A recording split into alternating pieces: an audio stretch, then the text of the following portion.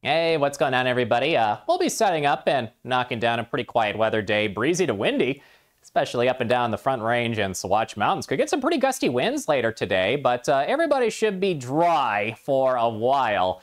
Some chances of showers, maybe mountain snow a couple of times next week, but a lot of uncertainty that far out. Was mostly clear, beauty of a night last night, looking at that webcam view from Loveland Ski.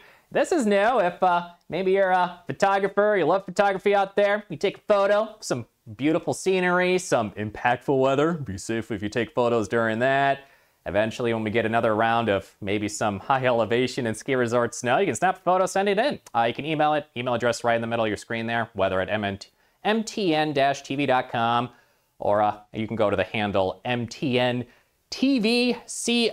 We'll be on the lookout. One of your photos maybe featured on a forecast in the future. Precip forecast through Friday. Big goose egg nothing for everybody. And that's even with a front that's set up shop pretty much north to south, oriented right up and down the mountains, middle of Colorado. There's a front there. And not going to see any showers. Some clouds popping up on satellite view and eyeball view at times. But overall, a lot of us will be mostly sunny today, with a moderate northwest wind. High temperature is still well above average. 72 in Denver today, 77 Cortez. Aspen, Crested Butte, Vail, Steamboat in the ranks of the low to mid 60s. 65 in Aspen. That's about 11 degrees above average for you. So the calendar says October 18th, mid-October. Weather has warm different plans. Overnight tonight, 29 in Steamboat, 35 in Aspen, a frosted 27 in Crested Butte. Our wind gusts will be around the 15 to 30 mile per hour range. Some gusts could get over 50 miles per hour, might even much higher than that.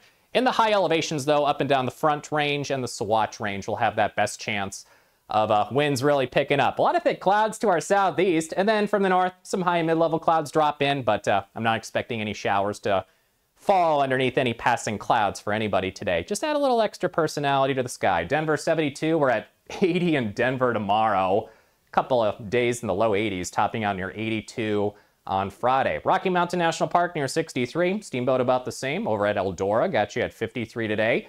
Dry for the next 5 days. Steamboat Springs 72 for your high on Friday. We're getting even warmer yet this week. Aspen 65. Beaver Creek heavy near 57 today. Oh yeah, Vail and Aspen, you'll make runs at the low 70s maybe for 2 or 3 days to finish out the week. Around Summit County, Breckenridge 57, Loveland Ski at 44, Breckenridge mid-60s, Route 66 for your high temp on Friday. And yeah, you bet we're going to be warm to the southwest as well.